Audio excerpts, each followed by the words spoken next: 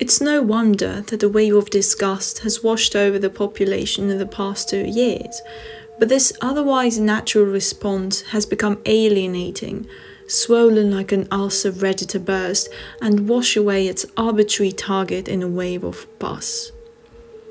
A swamp full of squirming worms festering underneath the surface has finally perforated it and is now slowly oozing out, devouring all, including worms just like itself. And conveniently enough, all that under the veil of safety and protection. Has this description evoked disgust in you? If so, you'll understand how easy it is to connect a concept seemingly unrelated to disgust itself and turn it into an object of rage, avoidance, or outright hate.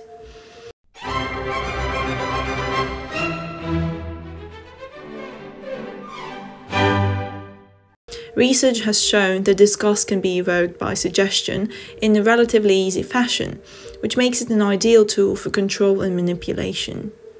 Philosopher and moral psychology researcher Daniel Kelly writes, "There need not be any perceivable physical residue left by the source entity on the contaminated receiving entity in order for an agent to find and continue to consider the receiving entity disgusting.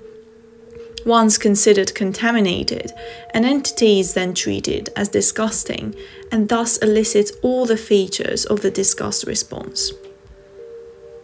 Hitler clumped up what formed his personal swamp, took the antagonist image that stood in the way of his ideal of racial purity, and turned it into visceral disgust with Jews.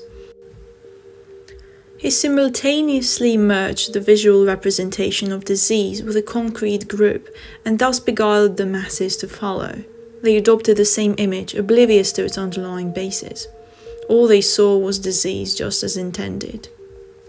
Normally, the representation of disease arises from the association with past experiences, hence the avoidance of anything that resembles it, such as slimy surfaces.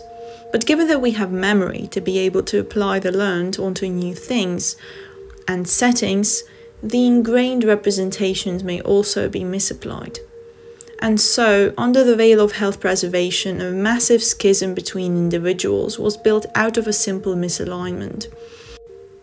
The concept of branched individuality disappeared underneath the dual projection of the pure and the impure set over it, with the state becoming the ultimate ideal of purity, the only saviour, with its sword called unquestionable rules. And the foundation of it all was glued together by one simple emotion: disgust. Disgust is an evolutionary adaptation, a protective mechanism evolved to heighten the chance of survival in a potentially harmful environment. It activates a set of physiological and behavioral responses meant to drive hygienic behavior and lead to avoidance of objects that could possibly lead to contagion of disease.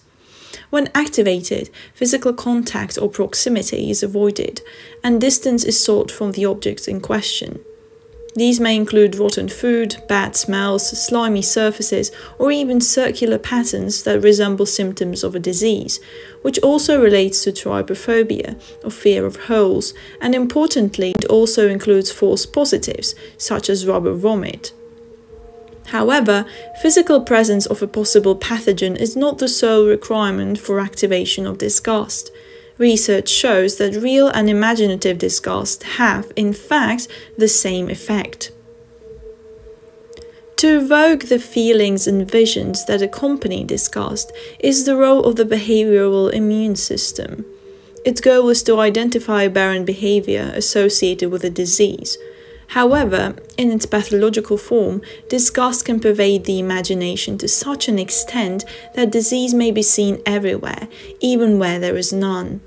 It may become associated with otherwise benign objects or places, and all the what-ifs will become a hindrance, an obsession. This can be specifically observed, for example, in patients with obsessive-compulsive disorder, in which the compulsion arises from the desire for self-preservation, which is the purpose of disgust, only that it's present when it shouldn't be.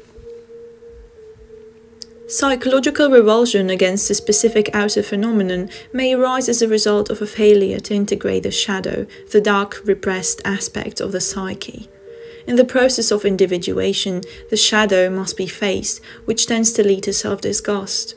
Self-disgust is also implied in a number of conditions, from depression to eating disorders. If the shadow overtakes the personality, it seems to the ego that there is no other way to protect itself than to project the shadow outside. This may of course lead to a need for extermination of the object on which it ends up being projected. The disease, or what is perceived to be the disease, and the object are merged. Instead of eliminating the disease or source of filthiness alone, the object entire is eliminated. Hitler was a germaphobe strongly afflicted by projection. This is very clear in his usage of specific vocabulary, which was teeming with terms such as disease, parasite, pestilence, or plague. Another more physical example of this would be that the same poison that was used to kill rats, Zyklon B, was used in gas chambers. The object of elimination merged with the definition of pest, its individuality forgotten.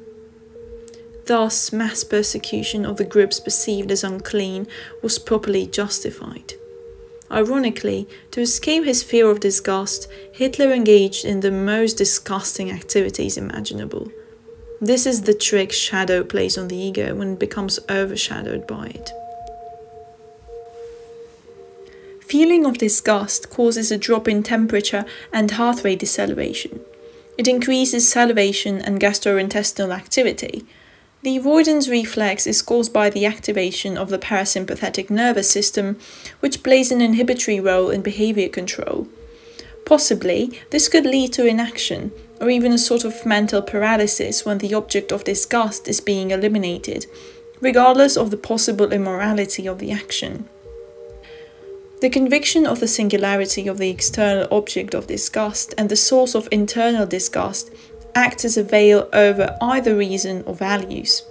The interaction between the mental visualization and physical experience makes disgust particularly dangerous. Dehumanization of the object of fear is perhaps the direst consequence of disgust. Jews were reduced to parasites, therefore there was no reason not to exterminate them. The unvaccinated, the unmasked, or even anyone is now seen as a potential source of viral spread, or in other words, a source of possible contamination and therefore endangerment. This again reduces the individual to an exterminable hindrance, if not yet consciously, then certainly unconsciously. That's more than clear from the general enmity and introduction of policies that aim to separate. Thus, the individual ceases to exist. There is just a dehumanized object of disgust, and the possible directions this can take are plenty. An image of an organism parasiting on the society can be imprinted on a person or a group. Dehumanization is the lever that ushers in all the sewage that's been slowly festering underneath. After that comes the next stage. The state comes in and convinces the population that this group must be exterminated for their protection. And they will agree because they've been convinced that this group or individual is a pathogen that must be eliminated lest they spread their disease. After all, self-preservation comes before reason when an immediate threat is identified, regardless of whether the identification was correct or not. The individual and collective interests thus merge. The desire to preserve racial purity of the Aryan race, an abstract ideal, led to visceral disgust with all that diverged from it. That overtook empathy, the ability to appreciate other people's minds, which is lost en masse under the outer characteristics that are the only ones perceived. All it then takes is for a charismatic leader to step in, purport the ideas already adopted by the population, and act on their behalf. In this fashion, a group can become perceived as a public threat.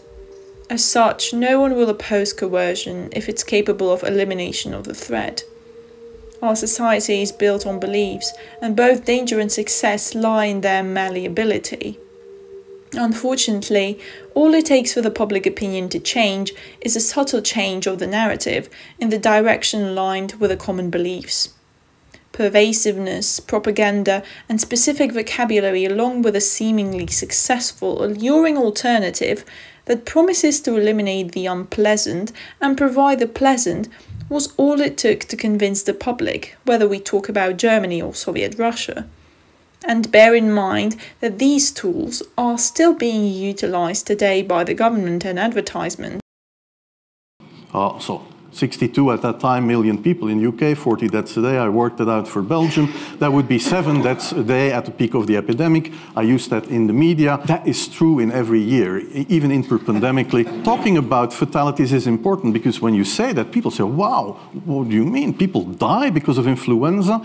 And that was a necessary step to take. And then I misused the fact that the top football soccer clubs in Belgium inappropriately and against all agreements vaccinated they made their soccer players priority people. So I said I can use that because if the population really believes that this vaccine is so desirable that even the soccer players would be dishonest to get their vaccine, I said okay, I can play with that. So I made a big fuss about it. Funnily enough, I have even stumbled upon some social psychologists using terms like quote-unquote psychological inoculation in relation to fake news. In their words, people should be exposed to small doses of misinformation to reduce their susceptibility to the so-called fake news. The seemingly benign idea, of course, portrays any other source of information than the official one as a source of disease and subjects the patient to the doctor, the state. By now, I believe you have a clear idea of how disgust works, but you may still ask, why can't people see how irrational it is to persecute an object or a group out of imagined disgust? Here we have to delve deeper into what gave rise to the collective image of the group psyche. The majority behaved as one in the extermination of Jews, sometimes even under a strong self-willed denial of reality. There were various reasons, but what we'll look at here will be disgust.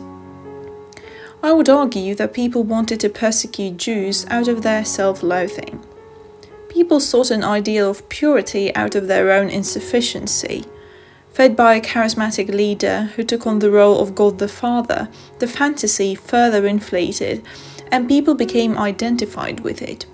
They became the children made in the image of this God, and they themselves believed it. Inflation mixed with regression to infantilism.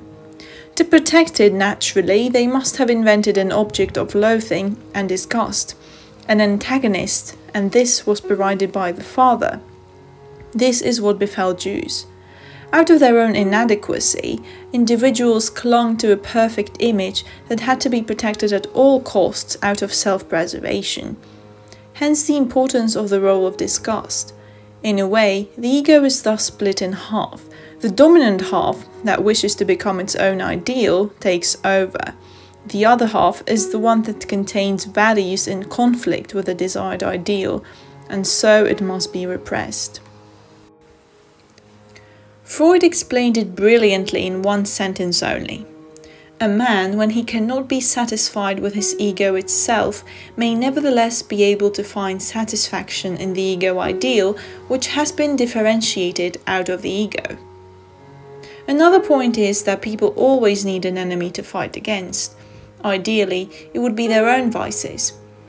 But since that's sometimes difficult to realize consciously or too hard to face, these are projected outside and create an outer enemy, which embodies them. An enemy is, of course, an enemy because it's loathed or at least antagonized in some way, and it only becomes seen as enemy when the hero believes it attempts to take away something precious from him. What happened in the 20th century is the largest and most astonishing proof we have so far that we live inside narratives, and that even the most preposterous fantasy or far-fetched fairy tale can be turned into reality. And what's even more incredible is that it's put in motion by a mere emotion.